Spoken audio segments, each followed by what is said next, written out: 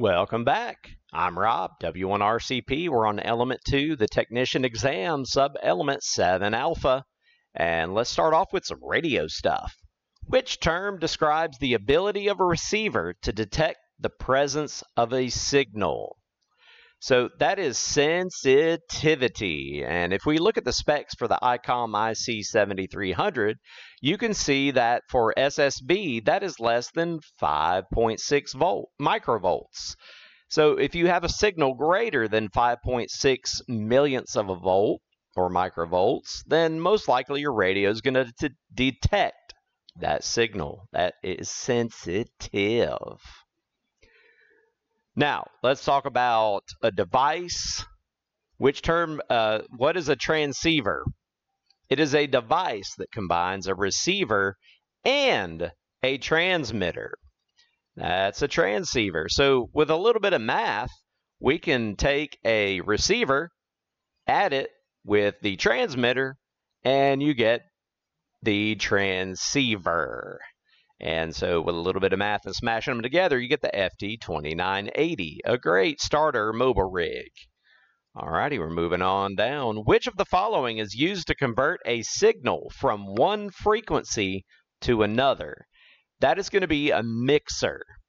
Now, in a little while, you're going to see the transverter, which thank goodness it's not in these choices, but a mixer converts a signal from one frequency to another.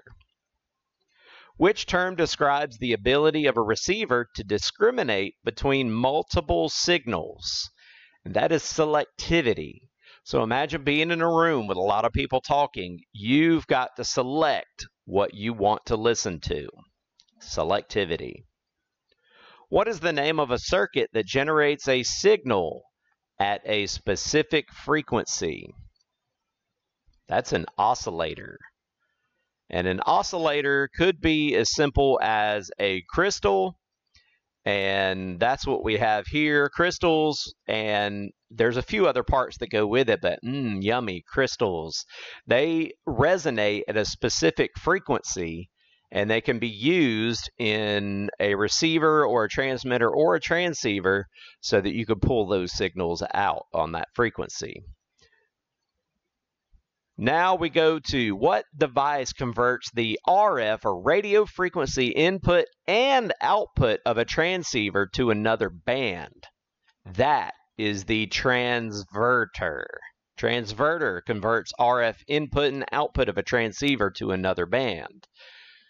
You might use a 2-meter rig and use a transverter and change it to 70 centimeters or 440 megahertz. Not really something I would do, but hey, you know, it's there if you want to. What is the function of a transceiver's PTT input? That switches the transceiver from receive to transmit when grounded. So if we reach over here, you got a PTT right here. That is built into the radio and sets the radio from transmit to receive. But we also have this same radio, and this was a Fox box that I built. And if you look where the transistor is, it is connected to the ring. And if you look at the picture next to that, the ring is the PTT, the push to talk. And so when it is grounded, that sets the radio to transmit. Now, let's make sure we don't skip any. Which of the following describes combining speech with an RF carrier signal? And that is called modulation. And so I have a couple examples here that I got from the web. Amplitude modulation changes the amplitude of your between your carrier and your input. It is amplitude modulated. Frequency modulated is a little bit more complicated, but it changes the frequency based on your input or your modulating wave. And then digital modulation is more of an on and an off, and that is more like your CW if you were using an FM carrier. Now we have, what is the function of the SSB to CWFM switch on the VHF power amplifier. It sets the amplifier for proper operation in the selected mode. And I have a picture of one of those amplifiers here.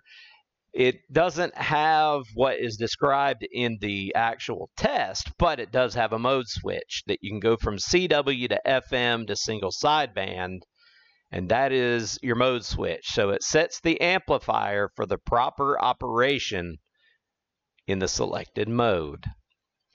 Question 10. What device increases the transmitted output power from a transceiver? That is an RF power amplifier. Well, hey, let's go look at that again. So this would take your 5 watts, and it might convert it to 100 watts, 200 watts, 300 watts, 1,000 watts, 1,500 watts, whatever wattage you want to put out. And that is the power amplifier. And number 11, where is an RF preamplifier installed? So a preamp boosts the signal that is coming in. And I have one more picture for you. We have the beautiful FT2980 from Yaesu, not a sponsor, but you can see from the output of the radio, it runs to the receiver input on the preamplifier. And then the antenna is connected to the antenna input. It's a very crude picture, but you know, most of these things are labeled so that you can use them correctly. Alrighty, that is the end of 7 Alpha. I hope you come back for 7 Bravo and so forth. I'm Rob. Like and subscribe. Please like the video, subscribe to the channel. We'll have more coming up. 73.